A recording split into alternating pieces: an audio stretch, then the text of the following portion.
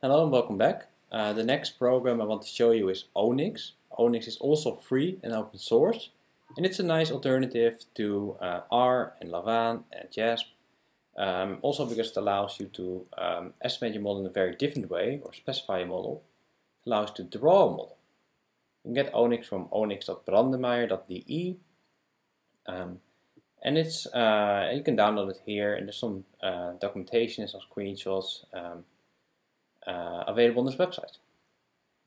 Now once you download the model, the program I mean, you get this jar file. You can right click it and open it in Mac. Otherwise you might complain about it being downloaded from the internet and not being safe, but it's a pretty safe program. What you might see is that this program looks very different than you might be used to. It's basically completely white. There's no menu whatsoever. Everything in Onyx happens via these context menus, where you right click and then I specify things. I can right click, load data. I can also take my CSV file, the same one again, drag it, and then I have my data in Onyx. Let's make it full screen now. And now I can create an empty model. I double click, I have an unnamed model, I right click, and I can name it, say, CFA. Let's make this model a bit bigger. Now I can take my variables from my dataset, these first 10 that I'm interested in, drag them to this model. And you can see they're really nicely placed immediately in the model file. I can change the way they look like. And one thing I like to estimate is I have to always look at where that is in the thing, customized model. Change grid properties, lock the grid. It allows you to have a small grid, which means that they're sort of nicely spaced from each other. Okay, so now I have a very simple model, a baseline model, where I have only residual variances. Now I need to estimate a latent variable. So what we can do is we can double click and we get the latent. Let's rename this to, and now I have to peek at my R file, prequels for the first, then originals and sequels. So let's say prequels, originals, sequels. Oh, forgot to make one. Sequels. And now I have 3 latents. Now of course I need to specify vector loadings. Let's make that a bit nicer, here big on top. One way I can do it is by holding the control button and then dragging while I have left click as well from one variable to another. And then I specify a vector loading.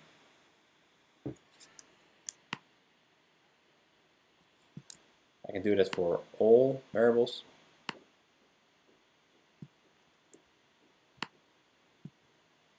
And then for every latent I can specify the model like this.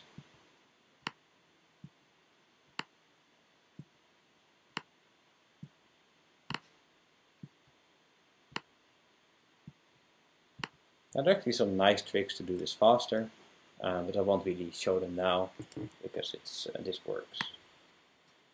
One thing I can do is I can select them all, right click, say 3 parameters because we want to estimate these. And one thing you can see, you already get parameter estimates. Actually, every time you add something, you get a parameter estimate, which is nice. Let's select these and fix these.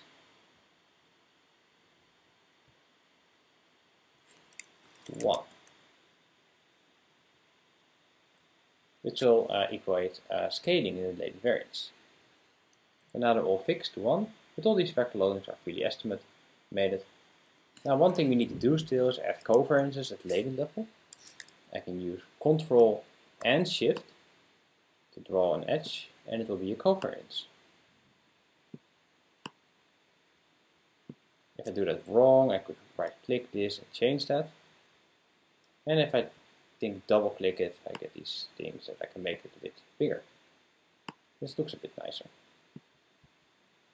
These I want to 3D estimate.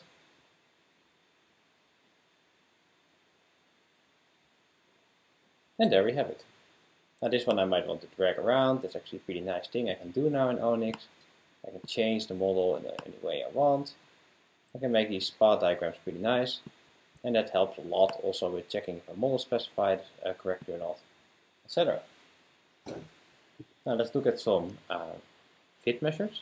You can go to right click, show estimate summary, and then we get a ton of information about our model.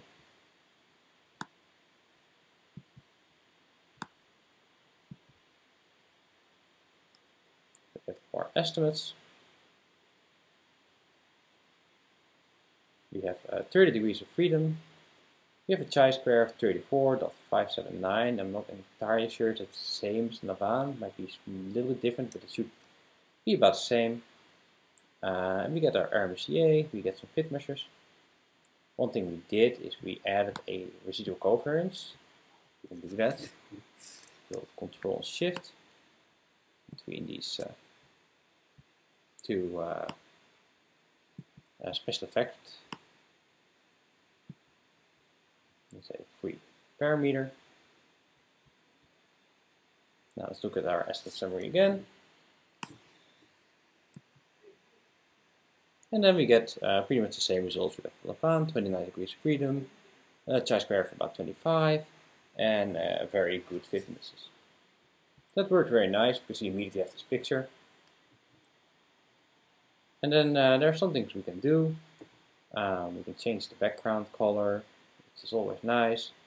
We can apply a path diagram style. I actually have no idea what happens here, so let's do red for orange. Oh, that's pretty cool. Let's see what else we have.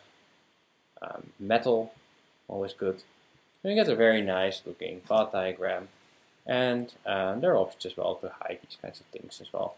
But this allows us immediately to see what model we estimated and how strong it is.